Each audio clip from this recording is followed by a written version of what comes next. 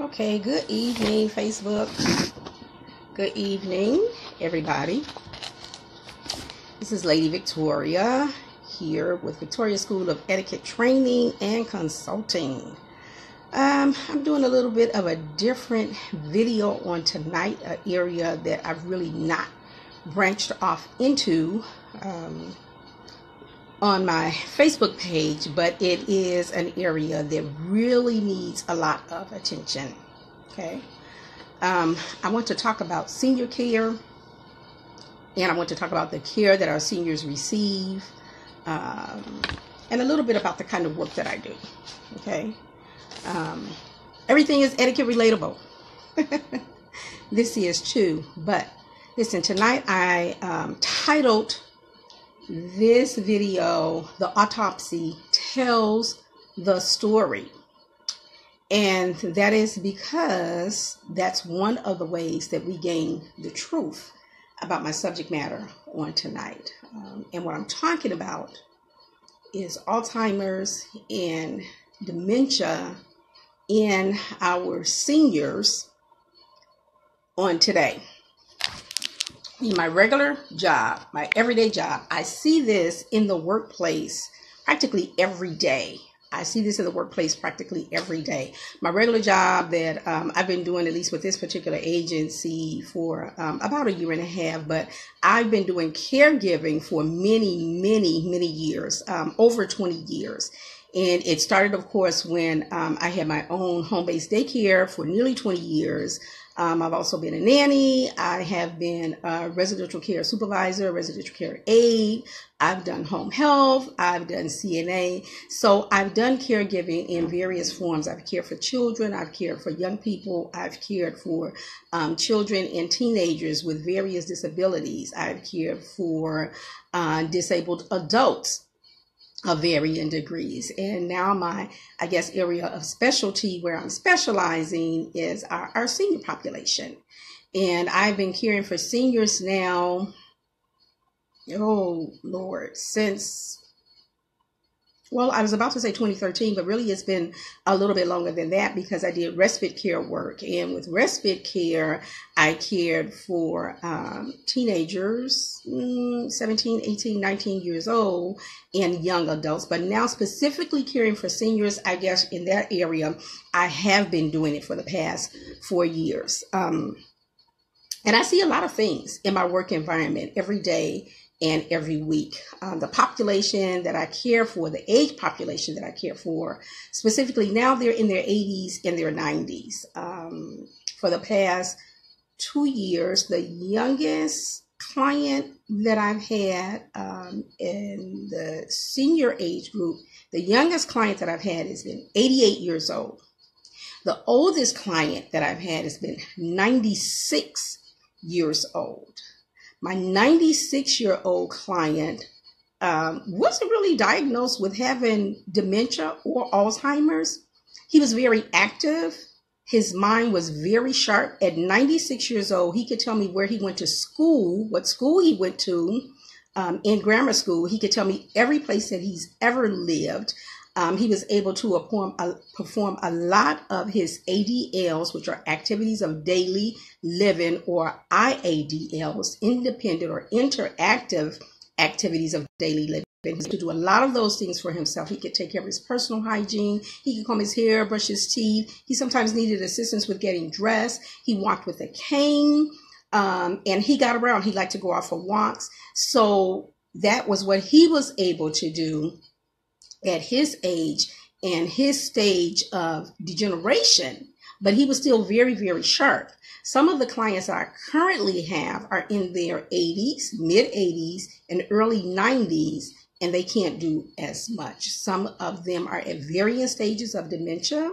One of my former clients had advanced dementia, and she has lost a lot of her memory. She has lost the capability to take care of her lot of personal care, just things that we normally take for granted, things that perhaps our parents and our grandparents are still able to do. She is unable to do at her advanced stage. And some of them, like I said, are at varying places. But going back to my subject matter, The autopsy tells the story. These clients, these seniors that I'm taking care of, do they have Alzheimer's or do they really have dementia? And we can only tell, medical science can only tell the real difference of what is the root cause of the disease that they might be suffering with, especially Alzheimer's, during the autopsy. So after their demise, then you can get perhaps the real story. There's no real test available today that can let you know or let your family members know if you are going to have Alzheimer's or if you are going to have dementia. There's no real test, and I'm taking from some of the research that I've recently been doing because it is very interesting. It's very interesting what I see in everyday, in my everyday job. Okay, so I'm quoting from a book here. A definitive diagnosis of Alzheimer's is not yet possible until an autopsy is performed. But neural testing can be done that indicates the likelihood of whether Alzheimer's or a related dementia is the root cause of the problem. So when we're talking about our senior population, when we're talking about our loved ones, and we've been told that they have Alzheimer's or that they have dementia, get multiple tests done and go to more than one doctor. In the initial stages, you likely won't see a specialist, but you have to make a request to see a specialist, or you have to make a request to see someone in the field that is more experienced than just your regular doctor. So they need to give you a referral so that you can see a specialist in the industry so that you know for sure. Because there are other diseases like Parkinson's, like Huntington's disease, what's the other one? Creutzfeldt-Jacobs disease, that can mimic the symptoms of dementia, but it's not really dementia, okay?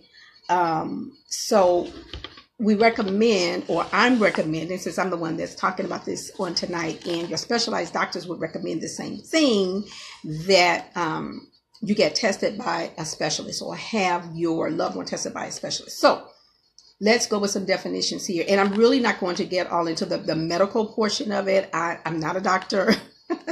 I'm just talking about what I see in the industry, what I see in the field every day since I've been doing this work. According to the National Institute on Aging, dementia is a brain disorder that affects communication and performance of daily activities, and Alzheimer's disease is a form of dementia that specifically affects parts of the brain that control thought, memory, and language. And oftentimes we hear people, even doctors, even specialists sometimes will interchangeably use both of the terms, that it's Alzheimer's, it's dementia. And although they're very closely related, they're actually, each disease is actually very, very different. Dementia is an umbrella term for a set of symptoms, including impaired thinking and memory. It is a term that is often associated with the cognitive decline of aging. And oftentimes it's so easy for even medical personnel to just slap that label of dementia on your loved ones without really, really, truly making an informed decision. And this reference goes on to say that other common causes of dementia, like I mentioned before, are Huntington's disease, Parkinson's disease, and Creutzfeldt-Jakob disease. They're all related, but they're all different, and they're different markers. Some of the markers for dementia are the same ones of Huntington, Parkinson's, and Creutzfeldt disease. I had a client when I lived in Texas that had Parkinson's disease, and for the whole year that I cared for him, that was the diagnosis that his doctor had given him. But later on, before I left Texas and came back to the Chicago area, his doctor began to say now he's developing Alzheimer's. So you see how he started with one thing and ended up with something else, with a secondary diagnosis or an additional diagnosis. Now, unfortunately, when I left, he was declining further, and I learned that he did later pass away that year.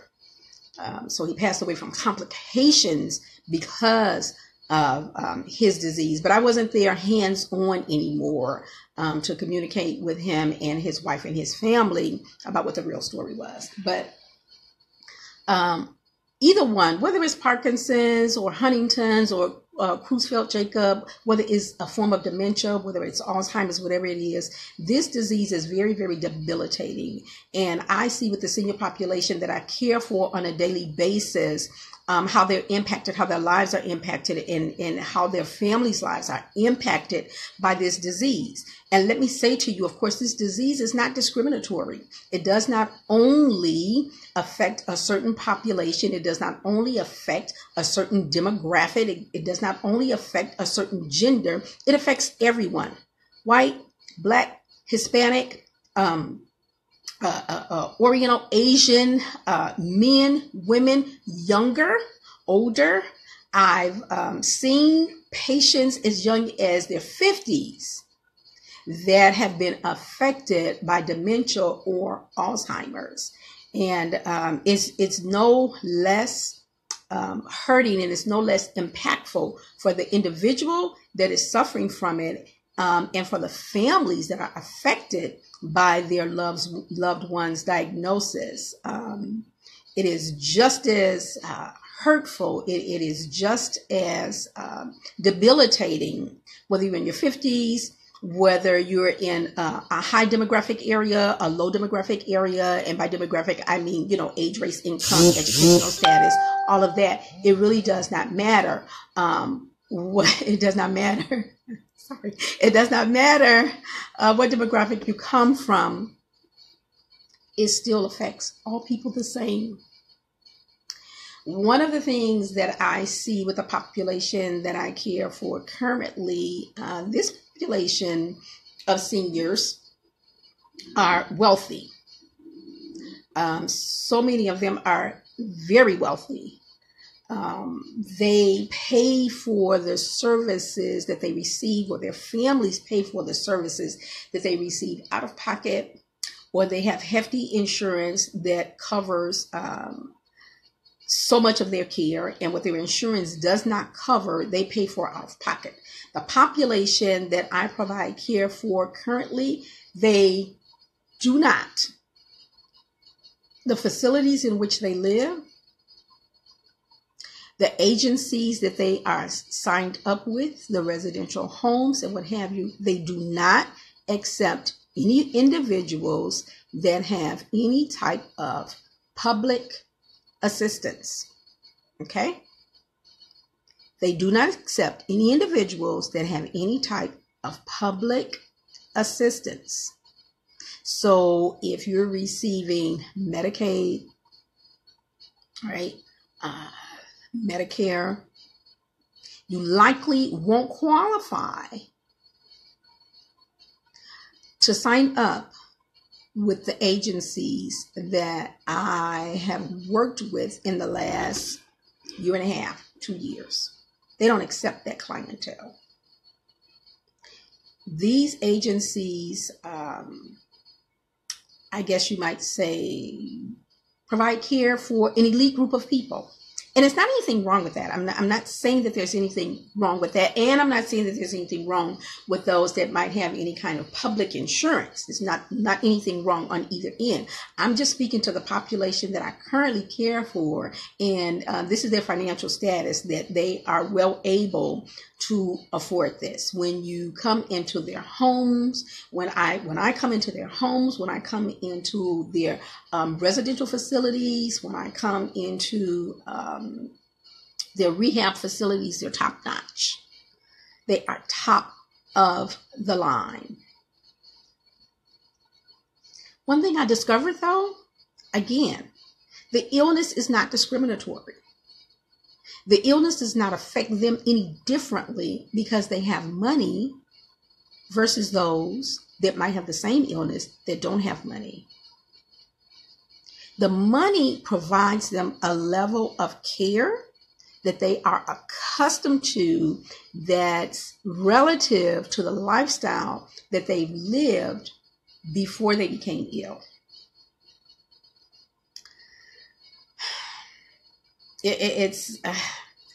I really don't want to go too deep into it because it can be very emotional. It can be a very emotional job caring for them. But I will say this about caregivers, and this is kind of the second, this is the second layer to what I want to talk about tonight, that caregivers, this can be a hard job sometimes. I enjoy my work. I enjoy what I do as a caregiver. As I said, I care for everything from babies now to seniors, disabled seniors, adults with varying disabilities and what have you. So I enjoy caregiving. I like doing that. I get so many rewards from it. If you are in this industry for the money, get out now, because you're not going to make a lot of money in the industry. You're not going to get rich. I mean, wait, unless you rate at the high. But as a caregiver, as a regular caregiver, you can make a decent wage, but you're not going to get rich in this field, in this industry. So if you're in it for the money, you're in it for the wrong reasons. Okay. If you're looking to make a pile of money, you're in it for the wrong reasons. It can be hard work. Okay. It can have wear and tear. It does have wear and tear on your physical body. It does have wear and tear on your emotional being. It does have wear and tear on your heart, simply because we become attached to the clientele that we care for, especially if you have a long-term case, if you have a permanent case. We become attached to them. We get to know them. We get to know their various idiosyncrasies. We get to know, perhaps, if you study your clients and if you pay close attention and if you educate yourself a little bit on Alzheimer's and dementia and the other diseases and the effects of it and what it does to your patient. If you look at their back history, you find out, you read their care plan, you talk with your supervisor, you talk with their family, you get a sense of what their life was like before this disease took over. So you get to know them, right? They still deserve the best care. So if you're looking for a fat paycheck, wrong industry. If you're looking to be rewarded monetarily, or if you're looking to get a lot of pats on the back and a lot of great job today, Victoria, you might not always get that. You might not always get that. While it might be hard work, it should be heart work. Understand? It might be hard work, but it should be heart work, right? It should be like this. You should have a love for what you're doing. You should have a love and care sincerely about the population that you're caring for, whether it's seniors, whether it's middle-aged adults with varying disabilities, what have you, whether it's children. It's heartbreaking at every level. I've seen all of them. Even when I had my daycare, I sometimes had children with special needs, and it's heartbreaking to see sometimes how they are affected by the disease or disorder, right, that is affecting them. Seniors with Alzheimer's and dementia, it's like being trapped in their own brain. They want to get the words out. They want to be able to express themselves, but they no longer can because their memory has been affected. Their cognition has been affected. No matter how old the client is or the patient is, an Alzheimer's or a dementia patient usually has the mentality and the capability of a 3-year-old. A 3-year-old. So imagine a full-grown adult in their 80s and 90s. They've lived a full life. They worked and they've amassed wealth. They've taken over businesses, whatever it was that they did in their former lives. And they were able to retire And dementia or Alzheimer's or Parkinson's or Huntington or Creutzfeldt-Jakob begin to set in their 60s or in their 70s. Some have been battling this disease for 30 years. They oftentimes don't die from the disease, but they may die from complications of the disease. It causes other things to happen in the body. It over a long term, it dismantles the brain and it breaks the functions down. So, I mean, just trying to be able to put a sentence together, that's barely the tip of the iceberg. There's so many other things that goes on in their mind, and they become frustrated. Their families become frustrated. Their families become tired. Their families are in denial sometimes, and they want to quit and they want to give up, and they don't know what else to do. And they've gotten past the stage of denial. They've accepted it, but they don't know what else to do. They don't know what else to do. They rely on a staff of people. They rely on a community. They rely on family. Sometimes family is not their family members, but family is the ones that's taking care of their loved ones. The family is the one that's at the facility where they've had to put their loved one in because they can't care for them full time. And another thing, another thing that I've learned in this business, sometimes caregivers, residential aides, CNAs, home health care aides, workers become critical of family members. They don't care about their loved ones. Look, they put them in a facility. They put them in a home. Well, maybe they put them in a home because they could no longer care for them full time. But when they put them in a home, somebody has to pay that bill. Somebody has to pay that bill. You don't know how much money they have. Do they have enough to last for the next 20 years while that loved one is in care? So don't be so critical of their families. We are not in their shoes. We're not in their shoes. We're filling shoes that they can't feel for a variety of reasons. Some of their family, their children, their grandchildren, their nieces, their nephews, whomever has the power of attorney over their care, they oftentimes don't live in state. Sometimes they do, sometimes they don't. And sometimes they might live in the same state, but they might live 2 hours away. So they rely on people like me. They rely on residential homes. They rely on assisted living facilities. They rely on rehab centers and homes when their loved one falls and breaks a hip or leg or arm. And they have to go into rehab and get well before they can come back home. They rely on us. They rely on them to provide quality care for their loved ones. If you don't have a heart for it, please don't do it. Please don't do it.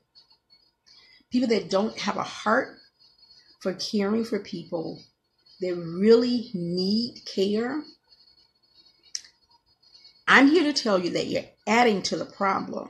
You're not a part of the solution. And I don't say that critically. I just say that because it's what I've seen in over 20 years of being in the caretaking industry, caregiving industry. It's tough some days. Some days I've wanted to cry and go home because I've been so frustrated by what I see.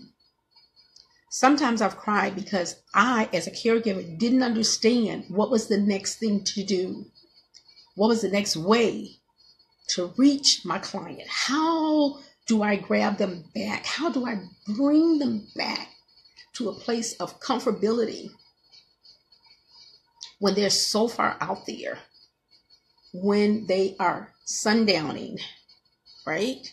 When they're hoarding and holding on to something that you don't know what memory that little thing is provoking in their head that has brought them to a place where the 3-year-old, right? You have children, you've had the 3-year-old. It's mine because I had it first. It's mine because I have it now. Our seniors go through that same thing. It could be a paper towel. It could be as simple as a paper towel, but something about that paper towel, something about forks, something about a dress, a blouse, a newspaper, something triggered something about that thing triggered something in their head. And it caused them to go back to a place that they find it hard to come back from that place, because now they're stuck there. They're stuck in that memory. They're stuck in that day, right? It's things like that that sometimes make the job challenging. I have had experiences with clientele, like I said, sundowning. It starts to get dark outside. The client looks out the window and realizes it's dark outside. And from being there, standing in the moment, looking out the window, realizing that it's now dark, and turning back around to look at their surroundings that was familiar to them a few moments ago, now all of a sudden it's not familiar. They just know it's dark and I need to get home. But they're looking in their current environment. They're stuck in the now of the memory that's running in their head. And I'm 8 years old. Mother's going to be worried and I need to get home. Oh my gosh, where am I? How do I get home? That can cause a rant to go on for hours, because they don't know how to get home, because they don't know where they are. They aren't in present day. They're in the place where they were at 8 or 13 or 26 or wherever it is. And I just need to get home. We can't yell at them. You can't snap them out of it. You have to find a way that's conducive for your client in the moment to try and help bring them back. And you may not be able to. There have been times when I've not been able to bring my client back to today, present day. They're stuck in the now of that memory. And all I can do is console them. All I can do is comfort them. All I can do is say to him or her, let me help you. Let me help you get home. Because that's all they want, is to get home. So you go with the moment. You go with the moment of helping them achieve what it is they are trying to do. That person wants to get home. So I take the unfamiliar surrounding that they are in and say, yes, I'm going to help you get home. But I don't know how. I don't know how. My cousin knows, my sisters know, and they may call a person's name. They know how. And I say, okay, well, you know what? Let's go meet her and she'll be able to help you. Is the person there? No. But in the client's, in the patient's mind, is the person there? Yes. I can't see them. But in order to better care for my client, what do? You go with the moment. And so I've been sometimes able to bring them back to a place of awareness. Something in the house, something in the apartment might trigger and get them back to present day. Oh my gosh, this is such a controversial subject. And you know what? Better than controversial, let me say that it's very misunderstood.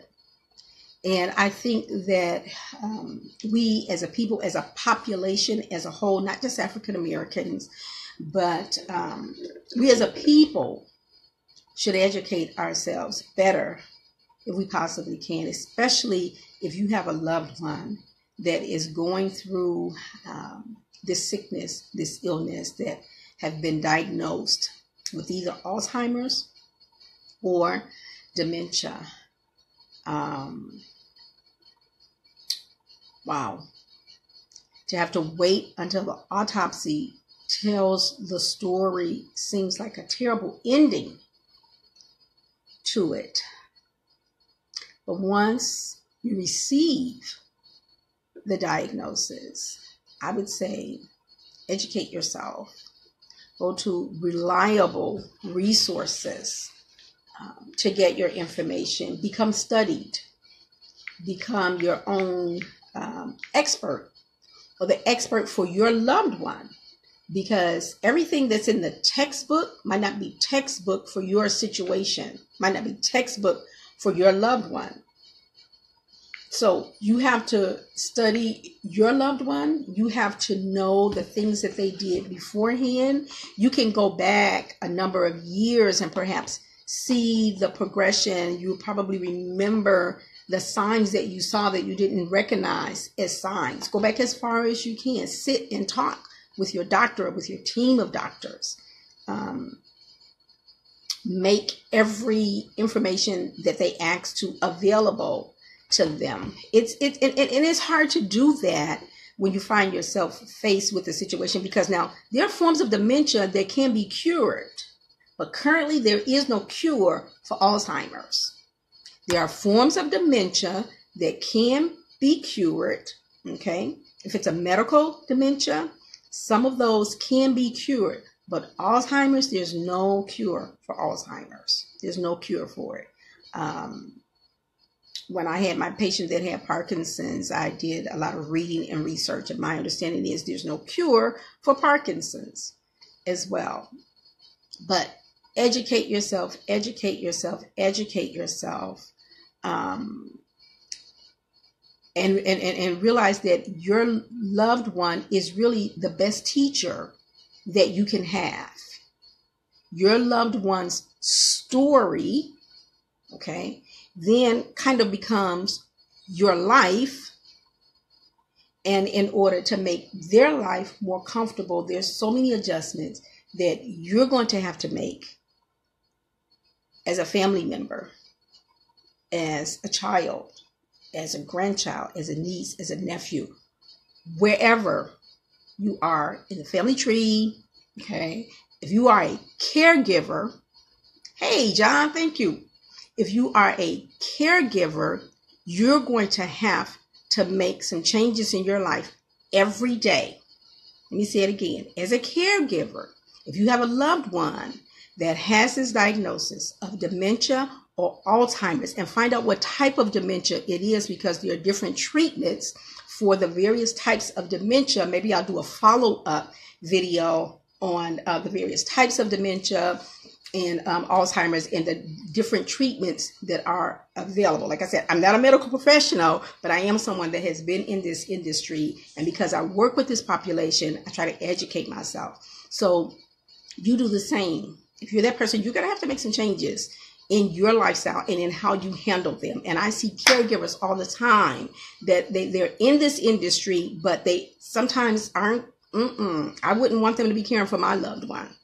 I would not want them to be caring for my loved one.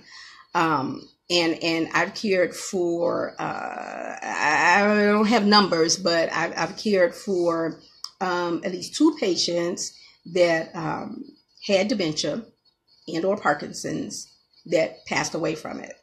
Okay, so the length of time that I cared for them until their death. So it's very interesting.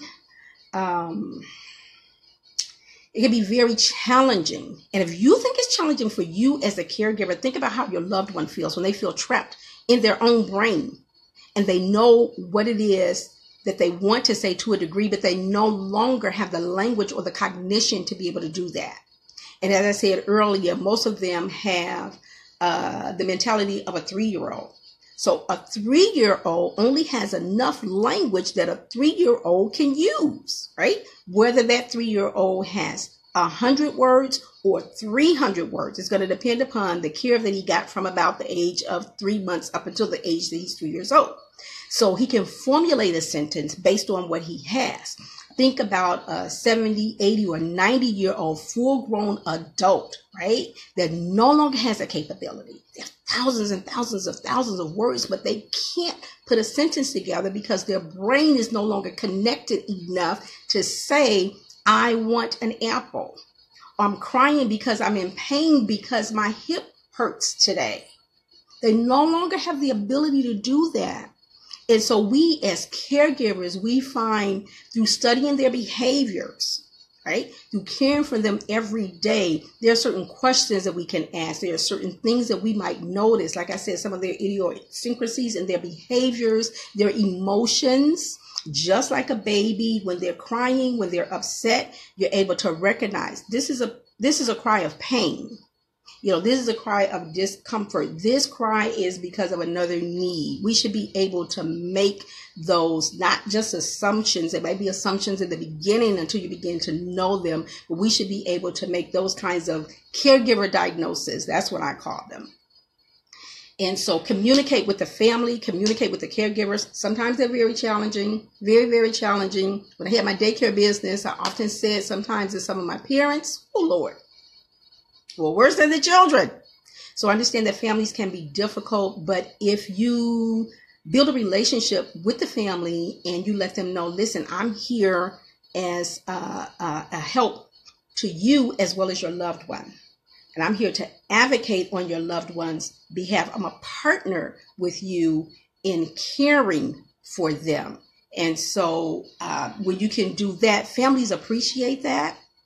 They really do appreciate that. And oftentimes it'll bring that barometer down. They're anxious. Oh my God, you're the 5th caregiver that we've had in 3 months. Of course they're concerned. Are you going to stay? You're the 5th one we've had in 3 months. Are you going to stay? And are you going to be a good fit for my loved one?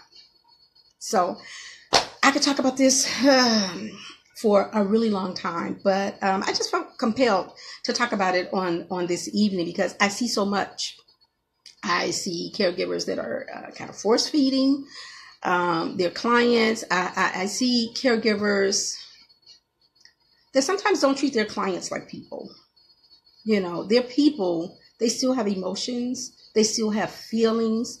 And sometimes they have moments of cognition and they're snapped back into present day reality. And then in a few minutes, it might be gone. It might last for 2 hours. It might last for 2 minutes. But whether they are full throttle and whether they are full throttle advanced dementia or full throttle Alzheimer's, whether they're at point A, B, C, or Z, it is your responsibility as a caregiver to give them the best possible care because they deserve it. They deserve it. Show them love, make them comfortable. And I have to say this, right? The tenets of etiquette are applicable to this community of people every day. Kindness, consideration, respect. Kindness, consideration, and respect. They are deserving of it every day. Don't think so much about perhaps what you give to them. If you can turn it around and think about what you get from them. Because one of the things that I begin to notice and assess for myself is I get so much from my clientele. I learn so much from them, even in the throes of their condition. So treat them like people. Treat them like you would your loved one. Treat them like you would your parent, your grandparent, your aunt, your great aunt, your niece, your nephew, whomever it is. So, oh my gosh, this has gone on for such a long time. But I'm sure that I probably will do a follow-up video talking about the various forms of dementia. Talk a little bit more about how dementia and Alzheimer's are related, and those other diseases that can mimic dementia, but it's not really dementia. It could be one of the other 3 that I mentioned: Parkinson's, Huntington's disease, or Creutzfeldt-Jacobs disease. So this is Lady Victoria with Victoria School of Etiquette Training and Consulting. And if you have a loved one that has been diagnosed with Alzheimer's or dementia, or if you have a loved one that might be exhibiting signs of what you think might be Alzheimer's or dementia, I urge you to get your loved one checked out. I urge you to take them to their medical doctor. And then I urge you to follow up, ask for a referral with a specialist in the field so that they will be properly tested, get those neural testings done that may show some of the markers for the probability of the diseases mentioned, okay? Our seniors are living longer these days, and because they're living longer, we are becoming and have become their caregivers. And we want to treat them with dignity. We want to treat them with integrity and respect. Always. They deserve it. They deserve it. Whether you have an autopsy report or not, you want to know what's going on with your loved one. And the only way you're going to find out is to have them tested. Okay? So, I'm going to try to sign off now. This is Lady Victoria with Victoria School of Etiquette Training and Consulting. And please like and share, pass the video on. So until the next time, be in your best etiquette health, and I'll see you the next time. Bye for now.